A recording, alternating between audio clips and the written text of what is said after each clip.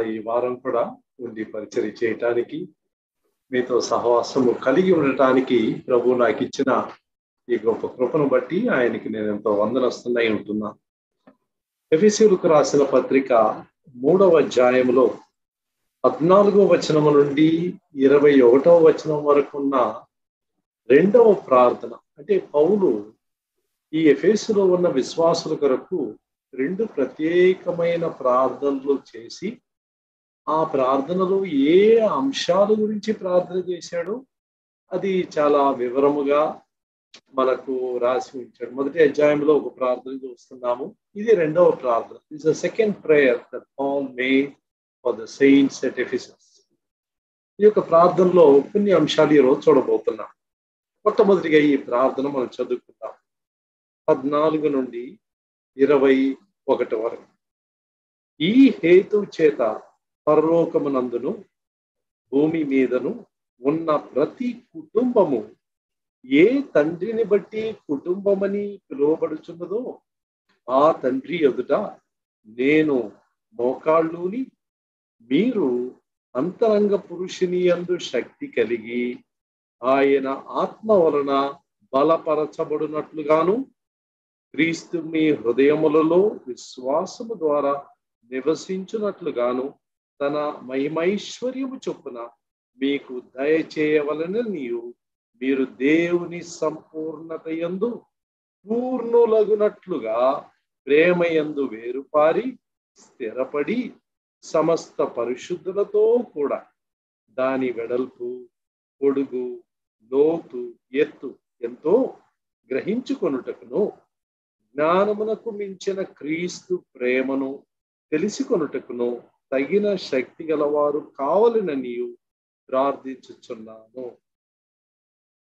దీంతో ఈ ప్రార్థన ముగిస్తుంది. తర్వాత ఒక ఆశీర్వాద వాక్యంతో 21 చూస్తున్నాం.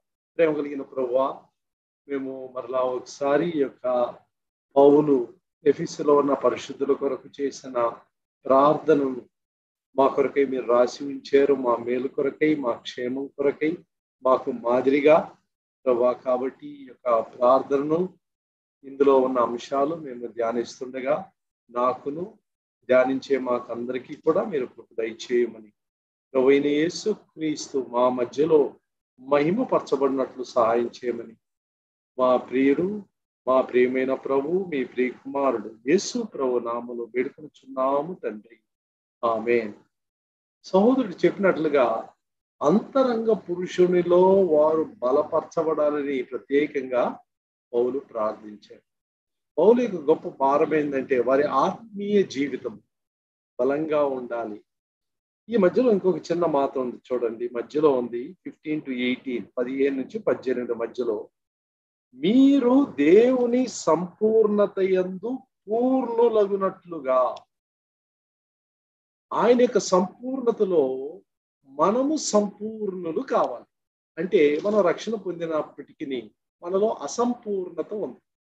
There is an incompleteness and an imperfection though we are Born again. మనలో జీవం ఉంది, అయితే పరిపూర్ణమైన పరిపక్వత లేదు. పూర్ణముగా మనం ఎదగలేదు. మనం ఎదుగుదలలో ఇప్పుడు సాగిపోతున్నాం.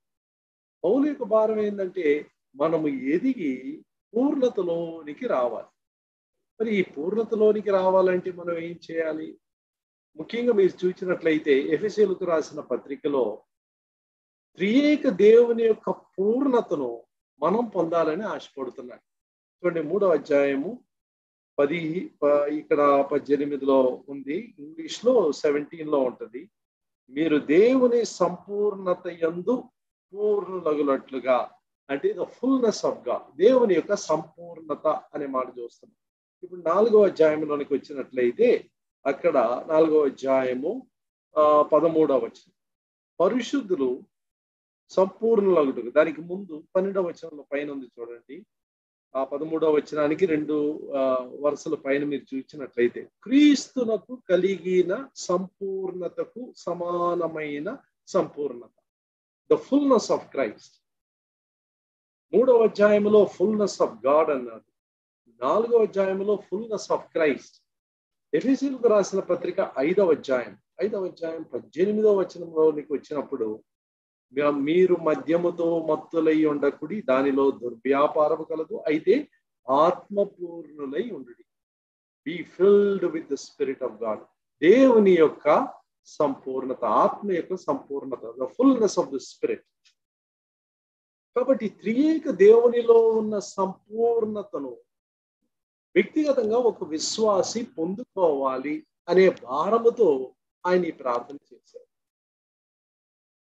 దేవునిలో ఉన్న సంపూర్ణత, అది 3వ అధ్యాయం 17వ వచనంలో చూస్తున్నాం. క్రీస్తులో ఉన్న సంపూర్ణత 4వ అధ్యాయం 13వ వచనంలో చూస్తున్నాం. దేవుని ఆత్మలో ఉన్న సంపూర్ణత మన జీవితంలో కూడా ఆ సంపూర్ణత రావాలి అని ఆశపడుతున్నాం. మరి ఈ సంపూర్ణతలోనికి మనం రావాలంటే మనం ఏం చేయాలి? ప్రభు యొక్క గొప్ప ఆశ ఏంటంటే, మనం రక్షణ పొందేమో, ప్రభువుని ఎరిగేమో, ప్రాథమికమైన అనేక విషయాలు నేర్చుకుంటూ వస్తున్నాం. అయితే ప్రభు యొక్క ఆశ ఏంటంటే, మనం ఎదిగి ఆయన యొక్క పరిపూర్ణతకు మనము అందుకోవాలి అనే ఆశ ప్రభుకి ఎంతో ఉంది. మన ఇంట్లో బిడ్డలను ప్రభు మనకు అనుగ్రహించినప్పుడు చిన్ననాటి నుండి వాళ్ళు ఎదిగేది మనం చూసి చాలా ఆనందిస్తూ ఉంటాం. ఒక్కొక్క స్టేజ్లో వాళ్ళ యొక్క ఫొటోస్ తీసుకొని దాన్ని పెట్టుకొని ఎంతో ఆనందిస్తూ ఉంటాం. ఒక బిడ్డ ఎదిగినప్పుడు పరిపూర్ణతలోనికి రావాలి, మంచి ఎదుగుదల ఉండాలి, మంచి గ్రోత్ ఉండాలి, ఫిజికల్గా, ఇంటలెక్చువల్గా, అన్ని విధాలుగా. ప్రభు యొక్క గొప్ప ఆశ ఏంటంటే, ఈ అన్ని రంగాల్లో కూడా మనం ఎదుగుదల చూపించాలి. ప్రత్యేకంగా మన అంతరంగ పురుషుని. In our spiritual life, God wants us to see us growing. ఈ గ్రోత్ లేనప్పుడు ప్రభుకి ఎంతో దుఃఖంగా ఉంటుంది.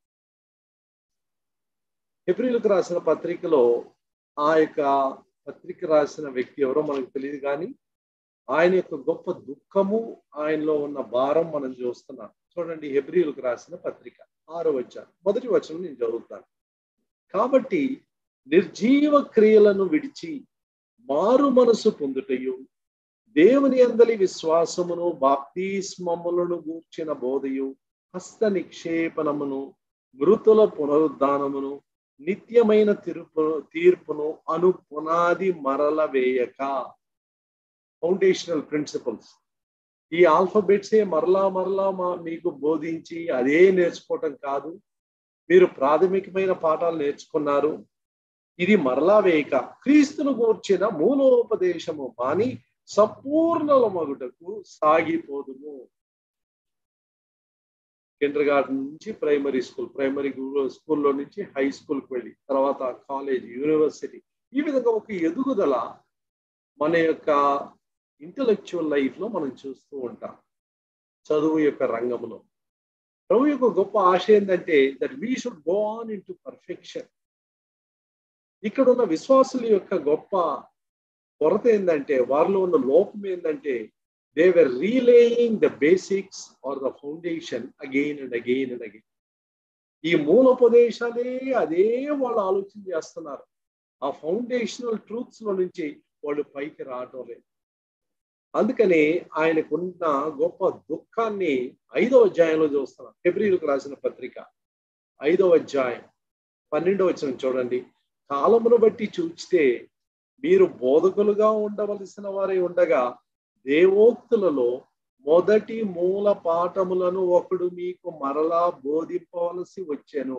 మీరు పాలు త్రాగవలసిన వారే గాని బలమైన ఆహారము తినగలవారు కాదు. ఎంతో దుఃఖంతో రాస్తున్నాడు. కాలమును బట్టి చూస్తే మీరు రక్షణ పొందిన దినము ఈనాటి వరకు ఎన్ని ఏంటి దొరికిపోయింది. ఈ కాలాన్ని బట్టి చూస్తే మీరు ఎంతో ఎదిగి బలమైన ఆహారమును భుజించి ఇతరులను ఆదుకొని ఇతరులకు ఆహారం పెట్టే ఉపదేశకులుగా ఉండవలసిన మీరు ఇంకను ఆల్ఫబెటికల్ స్టేజ్లోనే ఉండిపోయారు. గ్రోత్ అనేది క్యాలెండర్స్ ఇయర్స్ను బట్టి రాదు. ఏదో సంవత్సరాలు గడిచిపోయింది కదా అని మనం ఎదిగిపోం. చాలా మందికి ఈ ఇయర్స్ ఎక్కువ అయినా కూడా they have 1 year experience 10 times. 10 సంవత్సరాలు దాటినా కూడా ఆ మొదటి సంవత్సరంలో ఏది నేర్చుకున్నారో అదే వాళ్ళకు గుర్తుంది అంతే. They have not grown from that primary foundational level. అది ఎంత దుఃఖకరమో చూడండి. ఇతరుల యొక్క భారం వహించడానికి, ఇతరులకు బోధించడానికి, ఇతరులను బలపరచడానికి ఒక తండ్రుల్లాగా బిడ్డలను కని వారిని పైకి తీసుకొని రావడానికి, బాధ్యత వాళ్ళు స్వీకరించడానికి, అలాంటి ఒక ఎదుగుదల లేకుండా మరుగుజ్జులుగా అలాగే అయిపోయారు. శారీరకంగా అలాగే ఎవరైనా అయితే మనకు చాలా చింత ఏర్పడుతుంది. ఇది ఒక గొప్ప మెడికల్ ప్రాబ్లంగా తీసుకొని దుఃఖపడి డాక్టర్స్ వెంటబడతాం. స్పిరిచువల్ లైఫ్లో ఈరోజు when we really search our heart, మన యొక్క ఆత్మీయ జీవితాన్ని మనం పరిశీలించి చూసినప్పుడు, వేరమ్మాయి నేను ఇప్పుడు ఎక్కడున్నాను? ఇతరులను ప్రభు కొరకై కనగలుగుచున్నానా? ఇతరులను ప్రభువులో నేను బలపరచగలుగుచున్నానా? వాక్యాన్ని విడమర్చి తేటగా ఇతరులకు అర్థమయ్యే రీతిలో నేను చెప్పగలుగుచున్నానా? నేను ఇంకను పాలు తాగే అదే ప్రాయంలో ఉన్నానా? బలమైన ఆహారం తినే ప్రాయంలోనికి నేను వచ్చానా? కాబట్టి హెబ్రీయులకు రాసిన పత్రికలో ఈ యొక్క దుఃఖాన్ని ఆయన వెల్లడిపరుస్తున్నాడు. గలతీయులకు రాసిన పత్రికలో ఇంకొక విధంగా పౌలు యొక్క దుఃఖాన్ని ఆయన వెల్లడిపరుస్తున్నాడు. చూడండి 4వ అధ్యాయం, గలేషియన్స్ చాప్టర్ 4 4వ అధ్యాయం 19వ వచనం. నా పిల్లలారా, క్రీస్తు స్వరూపము మీ యందు ఏర్పడు వరకు మీ విషయమై మరలా నాకు ప్రసవ వేదన కలుగుచున్నది. ఒకప్పుడు ప్రసవ వేదన కలిగి మిమ్మల్ని కన్నాను, but I don't see any formation of Christ. Christ is found in you, but not formed in you. క్రీస్తు మీలో ఉన్నాడు అని మీరు అంటున్నారు. అయితే ఆ యొక్క క్రీస్తు యొక్క లక్షణాలు, ఆ క్రీస్తు యొక్క స్వరూపము, సారూప్యం నేను చూడలేకపోతున్నాను. కాబట్టి మరలా మీ కొరకు నేను ప్రసవ వేదన పడుచున్నాను. సంఘాల్లో మనం ఎంతో దుఃఖపడుతూ ఉంటాం. అయ్యో ఎంత కారణాలుగా ఉంది, ఎంత శరీరానుసారులుగా మనం ఈ విధంగా బిహేవ్ చేస్తున్నాం అని మనం చూచినప్పుడు, పరిస్థితులను చూచినప్పుడు చాలా దుఃఖపడుతూ ఉంటాం. క్రీస్తు యొక్క స్వరూపం మనలో ఎందుకు ఏర్పడలేదు? Why have we not grow? మనం ఎందుకు ఎదగలేదు? అనేక కూడికలకు వెళ్ళేటప్పుడు సాధారణంగా యవనస్తులు కానీ పెద్దోళ్ళు కానీ ప్రార్థన చేయటానికి, ప్రార్థన చేయించుకోవడానికి వస్తారు. వచ్చినప్పుడు సాధారణంగా నేను అడుగుతాను, మరి దేని విషయమై ప్రార్థన చేయాలి? ఏ భారంతో మీరు వచ్చారు? ఒక కామన్ ఆన్సర్ ఏంటంటే, that I may grow in God. ఆత్మీయంగా నేను ఎదిగేలాగా నాకు ప్రార్థన చేయి. That's a common request. ప్రభువులో నేను ఎదగాలి. That means most of us, మనలో అనేక మందికి మన హృదయంలో ఆ కొరత ఉంది. అయ్యో నేను ప్రభువుని ఎరిగి రక్షకునిగా అంగీకరించి బాప్తిస్మం పొంది 10 ఏళ్ళు అయిపోయింది, 15 ఏళ్ళు అయిపోయింది, 20 years అయిపోయింది. బట్ వెన్ ఐ కంపేర్ ఆ ఇయర్ నుంచి ఈ ఇయర్ వరకు, how is my graph of growth? నేను ఎలాగ ఎదిగి ఉన్నాను అని ఆలోచన చేసినప్పుడు దేవుని సన్నిధిలో మనకు చాలా దుఃఖం ఏర్పడుతుంది. What could be the reason? కారణం ఏంటి? ఈరోజు కొన్ని కారణాలు మనం చూడబోతున్నాం. మరలా ఎఫెసీయులకు రాసిన పత్రిక 3వ అధ్యాయంలోనికి మనం వద్దాం. ఇక్కడ మనం చూసినట్లయితే 15 నుంచి 18వ వచనంలో కొంచెం కిందకు వచ్చినప్పుడు ఏమని చూస్తున్నామంటే, మీరు దేవుని సంపూర్ణత యందు పూర్ణులగునట్లు ప్రేమ యందు వేరుపారి స్థిరపడి, rooted in Christ and become stable in Christ. ఇక్కడ ప్రేమ యందు వేరుపారి స్థిరపడి, వేరుపారి అనే మాట మనం చూస్తాం. రూటెడ్ ఇన్ లవ్, దేవుని యొక్క ప్రేమలో వేరుపారి ఉన్నది. దేవుని వాక్యంలో మనం చూసినట్లయితే కనీసం 4 విధాలుగా మనం వేరుపారి ఉండాలి. మన ఆత్మీయ వేరులు ఎలాంటి భూమిలోనికి లోతుకు వెళ్ళాలంటే, ఆ భూమిని వివరిస్తూ 4 ప్రత్యేకమైన వాస్తవాలు దేవుని వాక్యంలో ఉంది. ఇక్కడ మొదటి వాస్తవం చూస్తున్నాం, మీరు ప్రేమలో వేరుపారి ఉండాలి. కొలస్సీయులకు రాసిన పత్రిక 2వ అధ్యాయం, అక్కడ వేరొక విధంగా ఎంఫసిస్ మనం చూస్తున్నాం.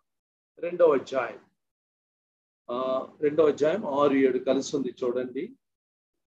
కావున మీరు ప్రభు అయిన యేసుక్రీస్తును అంగీకరించిన విధముగా ఆయన యందు వేరు పారిన వారై, rooted in him, planted in him, ఆయన యందు వేరు పారి ఉండుట అనే విషయాన్ని మనం చూస్తున్నాం. 2వ అధ్యాయం 6-7 వచనాల్లో ఈ సత్యాన్ని మనం చూస్తాం. సరే, 3వది మనం చూద్దాం. 3వది ఎందులో మనం వేరు పారి ఉండాలి? కీర్తనల గ్రంథము 92వ అధ్యాయము, Psalm 92, కీర్తనలు 92వ అధ్యాయము, అక్కడ 12, 13 వచనాలు ఈ విధంగా మనం చదువుతున్నాం. 12 and 13. నీతిమంతులు ఖర్జూర వృక్షము వలె మొవ్వు వేయుదురు, లెబనోను మీది దేవదారు వృక్షము వలె వారు ఎదుగుదురు. ఇప్పుడు 13 చూడండి, 13. యెహోవా మందిరములో నాటబడిన వారై వారు మన దేవుని ఆవరణములలో వర్ధిల్లురు. They shall be planted in the house of the Lord and they shall flourish in the courts of our God. Being planted in the house of the Lord. దేవుని ఇంటిలో వేరు పారి ఉంది, దేవుని యొక్క మందిరములో నాటబడిన వారై ఉంది. ఇది 3వ వాస్తవం. 4వ వాస్తవానికి వద్దాం. కీర్తన, మొదటి కీర్తన, ద ఫస్ట్ సాంగ్. ఇక్కడ దుష్టుల ఆలోచన చొప్పున నడువక, పాపుల మార్గం నుండి నడువక, అపహాసకులు కూర్చుని చోట కూర్చుండక, యెహోవా ధర్మశాస్త్రమునందు ఆనందించుచు దివారాత్రము దానిని ధ్యానించేవాడు ధన్యుడు అని చెప్పిన తర్వాత, అతడు నీటి కాలువల యోరను నాటబడినదై ఆకువాడక తన కాలముందు ఫలమిచ్చు చెట్టు వలె ఉండును. ఒక నీతిమంతుని పోలుస్తూ అది వృక్షము ఫలాలిచ్చే వృక్షంగా ఉంది. ఆ వృక్షం ఎక్కడ నాటబడి ఉండాలి? నీటి కాలువల యోరను. ఆ నీటి కాలువలు ఏంటి? ఈ యొక్క పరిస్థితి, ఈ నేపథ్యం, ఈ యొక్క కాంటెక్స్ట్ బట్టి చూస్తే దేవుని వాక్యము. కాబట్టి ఇప్పుడు బ్రీఫ్ గా 4 విషయాలు కూడా చూద్దాం. ఎఫెసీ 3:17లో ప్రేమలో మనం వేరు పారి ఉండాలి. కొలొస్సీయులకు రాసిన పత్రిక 2వ అధ్యాయం 7వ వచనములో క్రీస్తులో వేరు పారి ఉండాలి. తర్వాత కీర్తన 92వ అధ్యాయము 12, 13 వచనాల్లో దేవుని మందిరములో నాటబడిన వారే ఉండాలి. తర్వాత కీర్తనలో 1వ అధ్యాయములో నీటి కాలువల యోరం, లేకపోతే దేవుని వాక్యములో నాటబడిన వారే ఉండాలి. ఒక చెట్టు ఫలవంతంగా ఎదిగి ఫలించాలంటే ఆ యొక్క భూమి చాలా సారవంతంగా ఉండాలి. ఆ సారవంతమైన భూమి ఉంటే మాత్రం చాలదు. ఆ చెట్టు యొక్క వేర్లు ఆ సారవంతమైన భూమిలోనికి వెళ్ళి ఆ యొక్క సారమును అది తీసుకొని అది ఫలాలుగా బయటకు కనిపించాలి. ఒక చెట్టు ఎదగటం చూసేటప్పుడు మనకి ఎంతో ఆనందంగా ఉంది. ఒక చిన్న మొక్కగా, విత్తనముగా మనం దాన్ని విత్తిన తర్వాత అది మొలకెత్తి ఒక వృక్షంగా అందంగా వచ్చి అక్కడ వృక్షాలు మనం చూసినప్పుడు, ఫలాలు మనం చూసినప్పుడు ఎంతో ఆనందిస్తూ ఉంటాం. క్రైస్తవ జీవితంలో ఒక నీతిమంతుడు, ఒక దేవుని బిడ్డ ఒక వృక్షానికి పోలుస్తూ బైబిల్ అనేక సార్లు అది చెప్పడం మనం చూస్తున్నాం. A picture language or a figurative language that a righteous man is compared to a fruitful tree. ఫలించే వృక్షంగా యేసు ప్రభు కూడా తన శిష్యులతో మాట్లాడేటప్పుడు ఏమన్నాడు?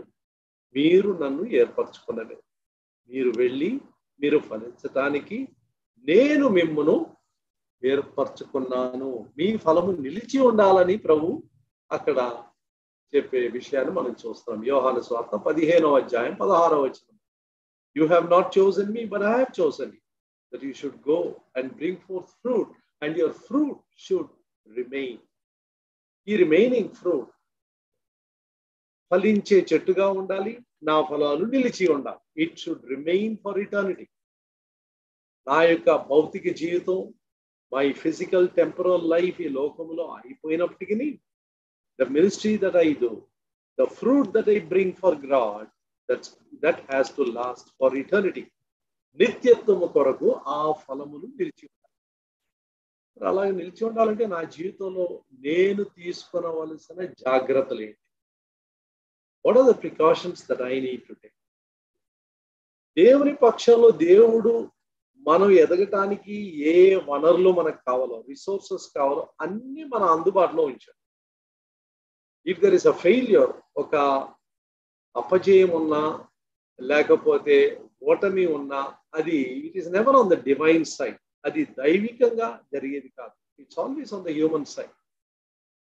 సరే, మొట్టమొదటిగా మనం చూద్దాం. Will start with కొలాషియన్స్ chapter 2:7.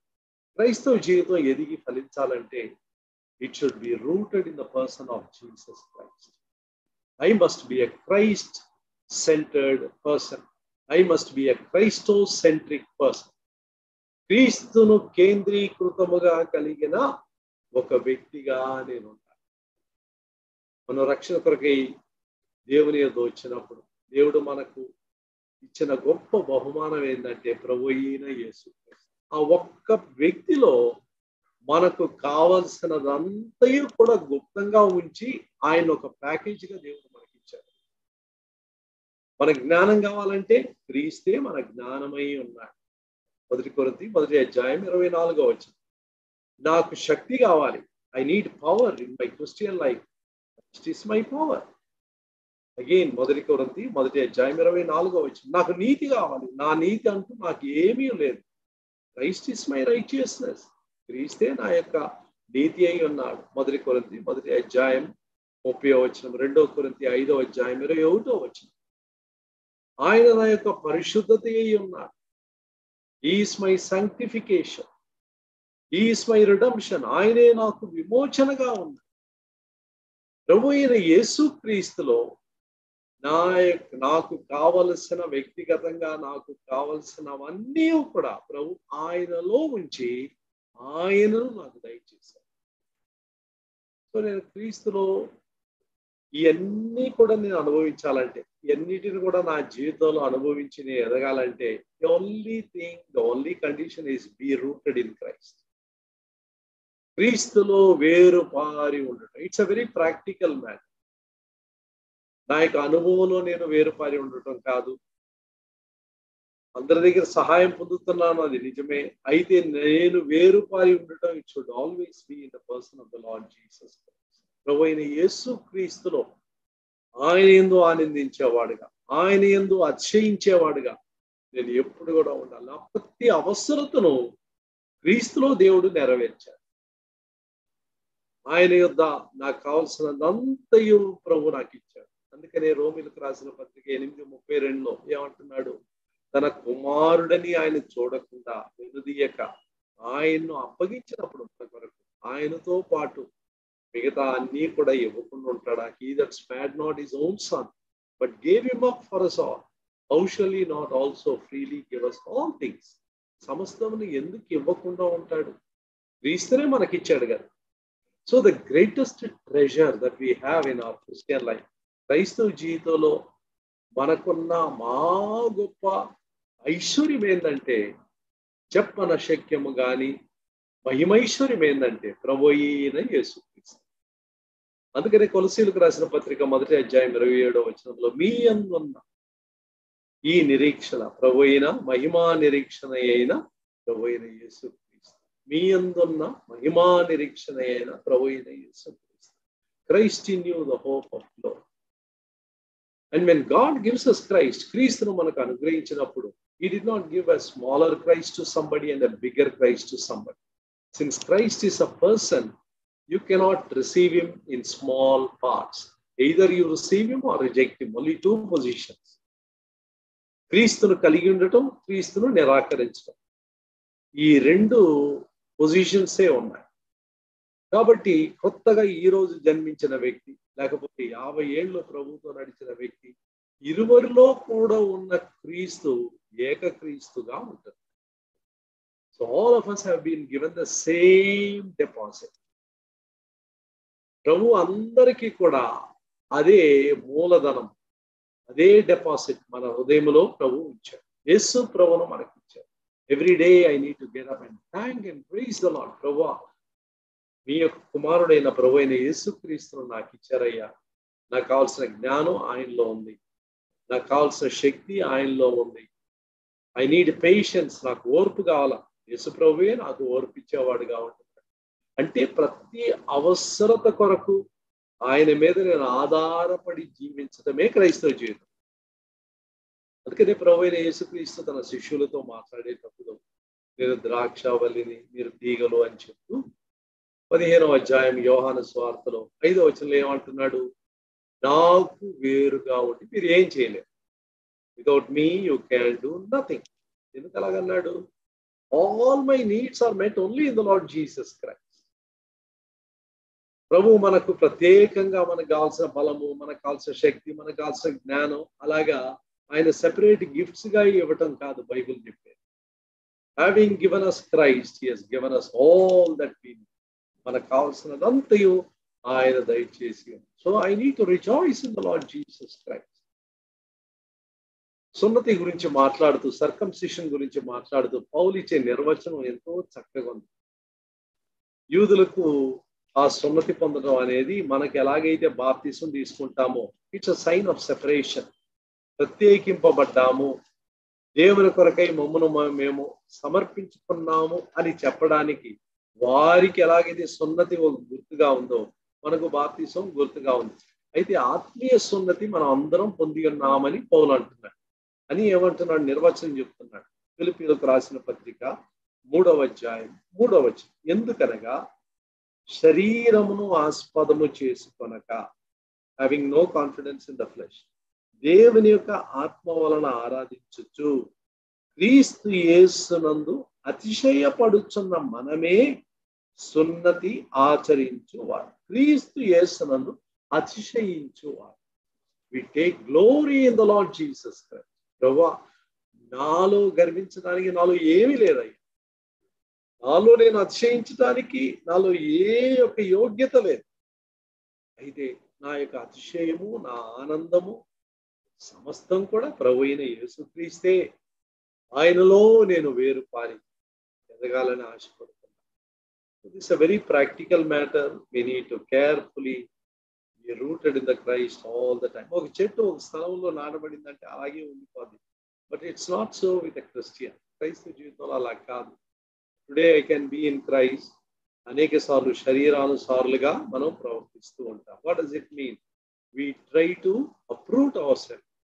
మనం క్రీస్తు యేసు నుంచి మనం వేరుగా వెళ్ళి స్వచ్ఛందంగా ప్రవర్తించడం మొదలు పెడుతూ. ఇలా మొదలు పెట్టినప్పుడు వాట్ హ్యాపెన్స్? ఆయన యొక్క అభిషేకాన్ని కోల్పోతాము, ఆయనలో ఉన్న శక్తిని కోల్పోతూ ఉంటాము. ఎందుకంటే మనం స్వచ్ఛందంగా ప్రవర్తిస్తున్నాం. We are acting independent. So Christian life is a dependent life. ఆయనకు శిరస్వత్వం క్రింద మనం ఎప్పుడు కూడా ఉండాలని ప్రభు ఆశపడుతున్నాడు. This is the choice that I make on a daily basis. ప్రతిరోజు ఈ ఎంపిక నేను చేసుకోవాలి. God does not want to make a slave out of me. That is why he has given us the freedom. మనకి ఈ స్వేచ్ఛను ప్రభు ఎందుకు ఇచ్చాడు? మనల్ని బానిసలాగా నువ్వు క్రీస్తునందే పడి ఉండాలి, ఒక స్థలంలోనే ఉండాలి అని చెప్పడం కాదు. మనకు ఆ యొక్క ఫ్రీడమ్, ఆ స్వేచ్ఛను ప్రభు ఇచ్చాడు. సరే, రెండవదిగా దేవుని వాక్యములో వేరుపారి ఉండటం. క్రీస్తునందు వేరుపారి ఉండటం అంటే in practical terms what does it mean? క్రియాపూర్వకంగా ఇది నా జీవితంలో జరగాలంటే అర్థం ఏంటి? క్రీస్తుకు వాక్యం అని యోహాను సువార్త 1వ అధ్యాయం 1వ వచనము, తర్వాత 1 యోహాను 1వ అధ్యాయము 1వ వచనంలో జీవ వాక్యం అని, తర్వాత ప్రకటన గ్రంథం 19వ అధ్యాయం 13వ వచనములో ఆయన నామము దేవుని వాక్యము అనబడు. అప్పుడు క్రీస్తునందు నేను వేరుపారి ఉన్నాను అని చెప్పడానికి గుర్తు ఏంటంటే, దాని అర్థం ఏంటంటే I'm rooted in the word of God. What kind of a Christ I want to be rooted in? ఎలాంటి క్రీస్తులో నేను వేరుపారి ఉండాలా? The Christ that the Bible talks about, not Christ of my imagination, not Christ of what the preachers say, what a religious denomination says, but what the Bible says. ఈ Bible గ్రంథం చెప్పుచున్న ఆ క్రీస్తులో నేను వేరుపారి ఉండాలి. అందుకనే దేవుని బిడ్డలముగా మనం we take quality time to spend with the word of God. దేవుని యొక్క వాక్యంతో మనం చాలా నాణ్యమైన సమయాన్ని, క్వాలిటీ టైం తీసుకొని దేవుని వాక్యంతో గడపవలసిన వారముగా మనం ఉన్నాం. అందుకని కీర్తనలో ధనుడెవరో ఆ డెఫినేషన్ తో మొదలు పెడుతున్నాడు. దుష్టుల ఆలోచన చొప్పున నడవకుండా, పాపుల మార్గం నిలవకుండా, అమాసులు కూర్చుండే చోట్ల కూర్చోకుండా, అంటే 3 రకాల ప్రజల్లో నుంచి వేరుపడుతున్నాడు. There is a separation. రెండోది ఏం జరుగుతుంది? సాచురేషన్. యెహోవా ధర్మశాస్త్రమునందు ఆనందించుచు దివారాత్రములు ధ్యానించేవాడు ధన్యుడు. Unless there is a separation, there is no saturation.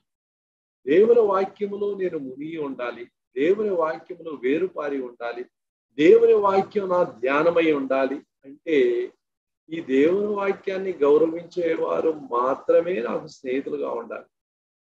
ఈ 3 రకాలైన గుంపుల్లో నుంచి నేను వేరుపడిపోవాలి. అంటే వేరుపడిపోవాలంటే వాళ్ళ దగ్గర నుంచి మనం వెళ్ళిపోవాలని కాదు. నేను క్రొత్తగా రక్షణ పొందినప్పుడు నా యొక్క పాత స్నేహితులు ఉండేవాళ్ళు. ఆ పాత స్నేహితులు నేను ద్వేషించలేదు. వాళ్ళ దగ్గరికి వెళ్ళి ఏం చేశానంటే నాలో జరిగిన ఈ గొప్ప రక్షణ కార్యాన్ని షేర్ చేయటం మొదలుపెట్టాను. నాకు ఒక ప్రత్యేకంగా ఒక స్నేహితుడు ఉండేవాడు. హి వాజ్ మై క్లోజెస్ట్ ఫ్రెండ్. ఒక బ్రాహ్మణుడు. మొదటిసారి చెప్పినప్పుడు ఓర్చుకున్నాడు, రెండోసారి చెప్పినప్పుడు కూడా ఓర్చుకున్నాడు, మూడోసారి చెప్పినప్పుడు అదే సత్యాన్ని మరలా అతనికి ఇంకొక అకేషన్ చెప్పినప్పుడు చాలా విసుగు చెంది ఇలాంటి మాటలు నువ్వు చెప్పేదైతే నా దగ్గరికి రావద్దు అని తానే నాకు దూరం అయిపోయాడు. I don't want to hate anybody. ఎవరిని ద్వేషించడం నాకు ఇష్టం కాదు. కానీ but when people begin to realise ఈ వ్యక్తి దగ్గరికి వెళ్తే దేవుని వాక్యమే మాట్లాడతాడు, దేవుని గురించే మాట్లాడతాడు, అప్పుడు they themselves will distance themselves from us. దేవుని వాక్యాన్ని ప్రేమించేవారు మనకు స్నేహితులైపోతారు. కాబట్టి ప్రియమైన వాళ్ళ దేవుని వాక్యమందు వేరుపారి, దేవుని వాక్యం కొరకై సమయం తీసుకోవటం.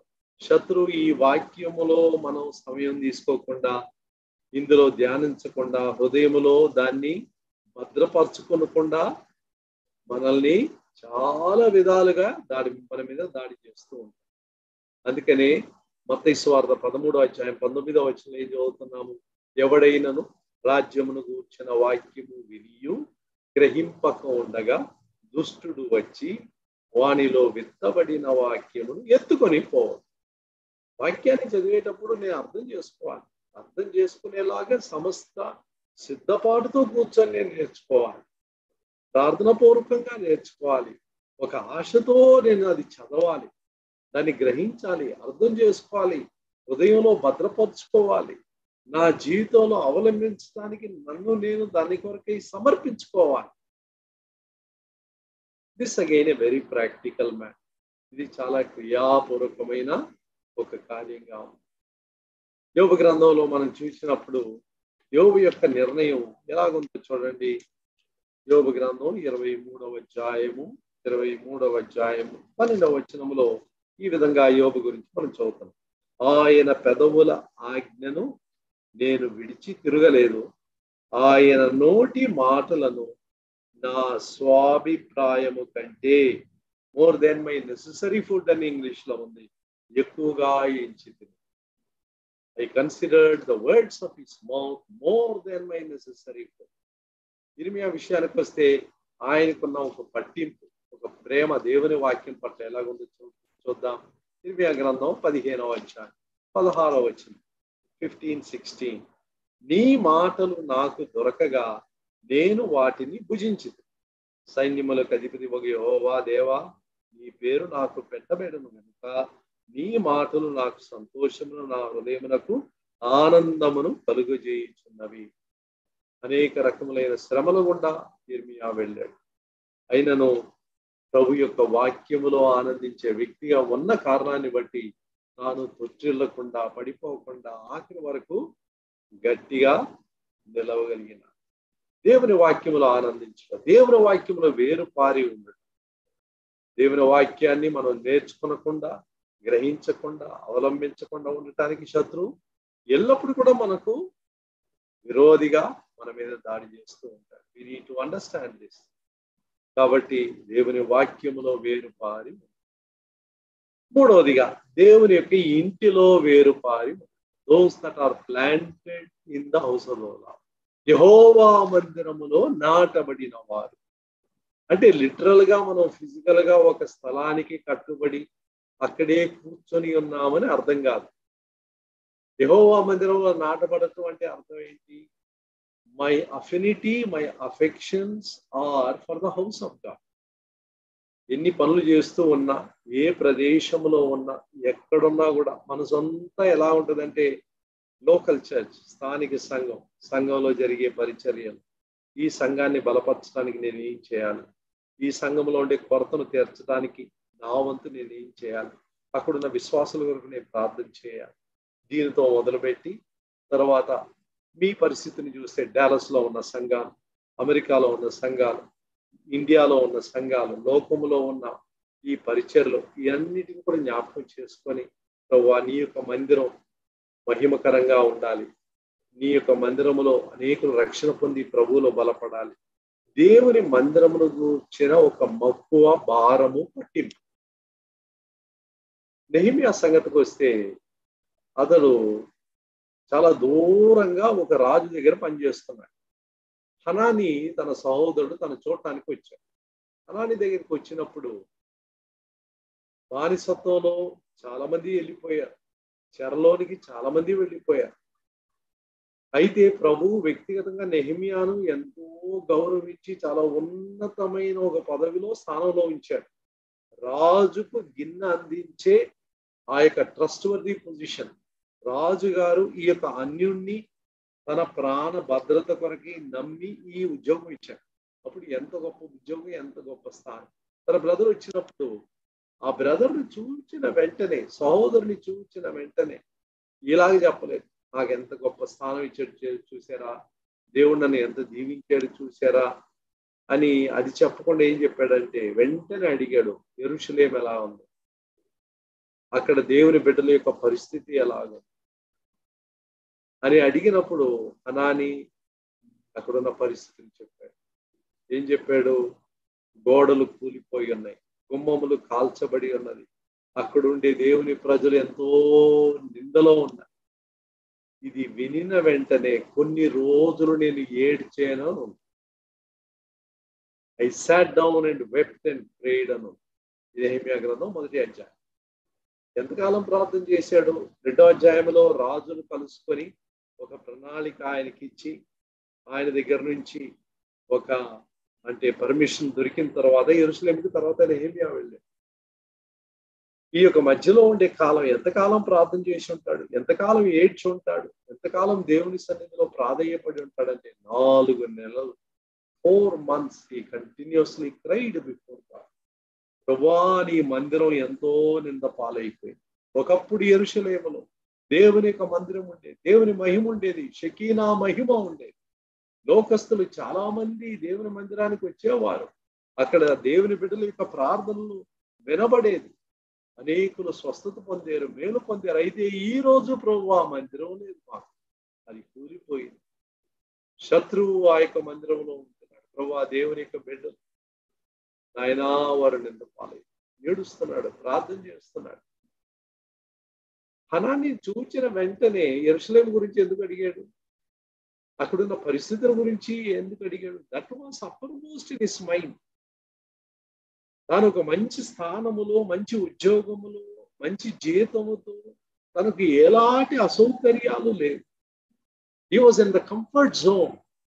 ఎంతో సుఖకరమైన పరిస్థితిలో ఉంటున్నాడు. అయితే తన హృదయం అంతా ఎక్కడుంది? యెరూషలేము మీద, దేవుని బిడ్డల మీద, దేవుని మందిరం యొక్క ఆ యొక్క క్షేమాన్ని ఆలోచన చేసి దుఃఖపడుతున్నాడు. వేరే దేశంలో కూర్చో. కాబట్టి ప్రియమైన వారు, దేవుని ఇంటిని కూర్చిన మక్కువ. ప్రభు శిలువలో మరణించినప్పుడు మనల్ని రక్షించడానికి రక్తం కార్చాడు, నిజమే. అది ఆయన యొక్క ప్రణాళికలో ఒక చిన్న భాగం. ఆయన యొక్క పూర్తి ప్రణాళిక ఏంటి?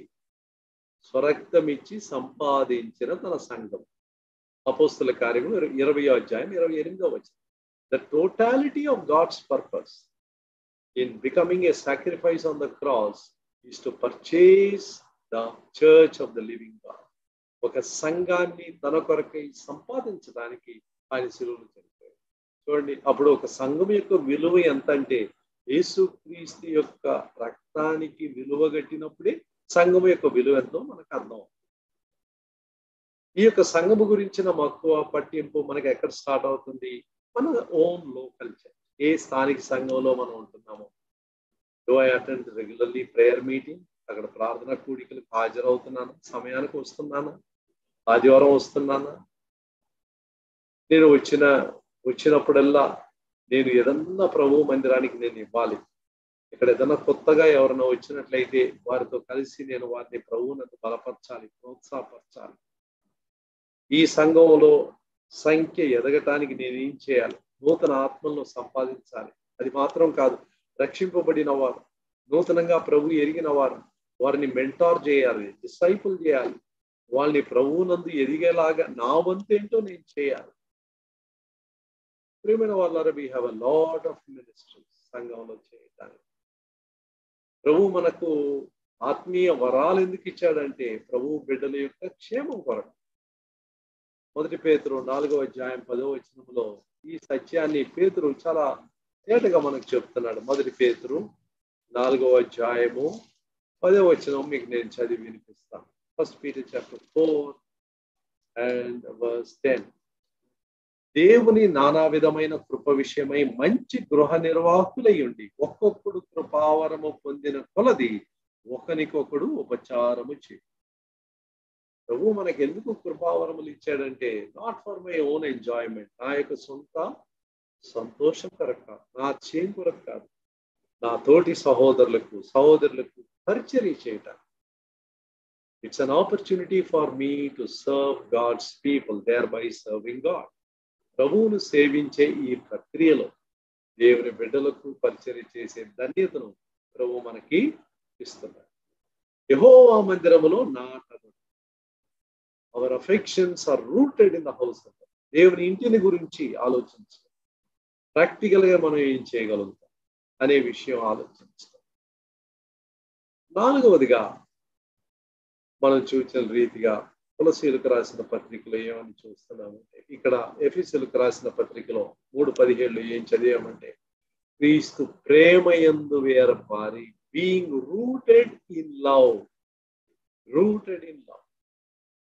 మనం ఏది చేసినా కూడా మన యొక్క క్రియలు, దాని యొక్క విలువ ఎలా ప్రభు దాని విలువ కడుతున్నాడంటే అవర్ మోటివ్. ఏ ఉద్దేశంతో ఈ పని నేను చేస్తున్నా, ఏ పరిచర్య చేస్తున్నా, నేను ఇచ్చే విషయంలో కానీ, నా సమయం ఖర్చు పెట్టే విషయంలో కానీ, నా తలాంతులు వాడే విషయంలో కానీ, I do it out of love, దేవుని ప్రేమను బట్టి నేను చేస్తున్నానా అనే విషయాన్ని మనం ఎప్పుడు కూడా పరిశీలించి చూడాలి. ఏదైతే ప్రేమను బట్టి నేను చేస్తున్నానో అదే ప్రభు యొక్క సన్నిధిలో ఎంతో విలువైనదిగా ఉంది. పౌలు యొక్క పరిచర్య గురించి మనం చూసినట్లయితే 2 కొరింథీయులకు రాసిన పత్రిక 5వ అధ్యాయంలో తన పరిచర్యకున్న మోటివేషన్స్, ఏ కారణాల కొరకు అంత ఆసక్తితో తాను పరిచర్య చేశాడో ఆ యొక్క విషయాలు మనకు ఆయన పంచుకుంటున్నాడు. ఈ ఒక్క అధ్యాయంలో చాలా విషయాలు చెప్తున్నాడు. చూడండి, 2 కొరింథీయులకు రాసిన పత్రిక 5వ అధ్యాయము 9వ వచనం. The first motivation of Paul. కావున దేహమును విడిచినను ఆయన కిష్టులమై ఉండవలనని మిగుల అపేక్షించుతున్నాం, that we may be acceptable before. ఏ పరిచయం చేసినా ఇది దేవునికి ఇష్టంగా ఉంటుందా, నేను చెప్పే మాటలు దేవునికి ఇష్టంగా ఉంటుందా, నేను చేసే పరిచర్య దేవునికి ఇష్టంగా ఉంటుందా అని ఆలోచించడం. That's the first motivation of Paul. 2వ మోటివేషన్ వద్దాం. 11వ వచనం, 2 కొరింథీ 5:11. కావున మేము ప్రభువు విషయమైన భయము నెరిగి మనుషులను ప్రేరేపించుచున్నాం, knowing the terror of the lord. రాబోచున్న తీర్పు, రాబోచున్న నరకాగ్ని, ఆ యొక్క దినమును మనసులో ఉంచుకొని పరిచర్య చేస్తాం. విలియం బూత్ అనే దైవజనుడు, he's the founder of salvation army, రక్షణ సైన్యం అనే గ్రూప్ గురించి మీరు వినుంటారు. విలియం బూత్, క్యాథరిన్ బూత్, ఈ దంపతులే ఈ యొక్క గొప్ప సంస్థను స్థాపించడానికి ప్రభు వాడుకున్నాడు. అనేక దేశాల్లో ఇప్పుడు కూడా ఆ సంస్థ ఉంది. అనేక స్థలాల్లో వాళ్ళు స్వార్థ పని చేస్తున్నారు. ఆయన ఏమనేవాడు అంటే, I wish if it is possible to send all my trainees to be in hell fire for 24 hours అన్నాడు. నా దగ్గర దర్పీదు పొందుతున్న ఈ సెమినరీ స్టూడెంట్స్ కనీసం 24 గంటలు ఆ యొక్క నరకము యొక్క వేడిమిలో ఉంటే బాగుంటది అన్నాడంట. ఎందుకు అలాగన్నాడు? They must feel the heat if they have to minister in heat. ఆ యొక్క వేడిమి ఎంత భయంకరంగా ఉందో గ్రహించినప్పుడే ఆ భారం ఇతరులను హెచ్చరించడానికి, అయ్యో అది నేను చూసి వచ్చాను, అలాంటి స్థలానికి మీరు ఎవ్వరు కూడా వెళ్ళకూడదు, మీరు వెళ్ళకూడదు. కాబట్టి ప్రేమైన వారు, knowing the terror of the law. Prabhu ప్రేమామయుడు. That's only one dimension of his character. 1 యోహాను 4వ అధ్యాయం 8వ వచనము 16వ వచనం. God is love. That's very much true. The same Bible also says God is our consuming fire. ఆయన దహించే అగ్నిగా ఉన్నాడు. Hebrew 12:29. ఇక్కడ ప్రభు యొక్క భయమును ఎరిగి, ఇది రెండో మోటివేషన్. మూడో మోటివేషన్ ఏంటి? మూడో కారణం ఏంటి ఆయన పరిచర్య చేయడానికి? 14వ వచనం. క్రీస్తు ప్రేమ మమ్మును బలవంతము చేయుచును. We are under the compulsion of the love of Christ. పౌలుని చూసి, అయ్యా మీరు ఇంతగా ఆసక్తితో ప్రభు కొరకై ఇంత త్యాగపూరితమైన పరిచర్య మీరు చేయడానికి కారణాలు ఏంటంటే, he will give us these 3 reasons. 2 కొరింథీ 5:9 ప్రభువుకి ఇష్టలై ఉండాలని మేము పరిచర్య చేస్తాం. 11వ వచనంలో ప్రభు యొక్క భయమును ఎరిగి పరిచర్య చేయించున్నాం. మూడవదిగా క్రీస్తు ప్రేమ మమ్మును బలవంతము చేయించున్నాం. We are constrained by the love of Christ. That's the reason why we want to serve the Lord. మమ్మల్ని ఎంతగా ప్రేమించిన యేసు ప్రభు, మా కొరకే రక్తం కార్చిన యేసు ప్రభు, మా కొరకే మరణించి తిరిగి లేచిన యేసు ప్రభు, ఆయన యొక్క ప్రేమను బట్టి మేము కృతజ్ఞతతో ఆయనకి సేవ చేయాలని మేము ఆశపడుతున్నాం. కాబట్టి ప్రేమైన వారలారా, క్రీస్తునందు వేరుపారి ఉండటం, దేవుని వాక్యములో వేరుపారి ఉండటం, దేవుని సంఘములో వేరుపారి ఉండటం, ప్రేమలో వేరుపారి ప్రభు వల్లను సమీపించే ఈ సమయంలో ప్రభు యొక్క విషయాలు మనం జ్ఞాపకం చేసుకొని పరిశీలించుకొని ఇందులో పాలు పంపులు పొందినట్లు ప్రభు సహాయం చేయనుగా. ప్రేమ కలిగిన ప్రభువా, ఈ సమయాన్ని బట్టి వందనాలు స్తుతులు చెల్లిస్తూ ఉంటున్నాం. మీ ప్రేమలోను, క్రీస్తులోను, సంఘములోను, వాక్యములోను వేరుపారిన వారై మేము బలము పొంది ఎదిగి మీలో ఉన్న సంపూర్ణతలో మేము కూడా సంపూర్ణులు అగునట్లు సహాయం చేయమని యేసు ప్రభు నామములో వేడుకొనుచు ఉంటున్నాము తండ్రి.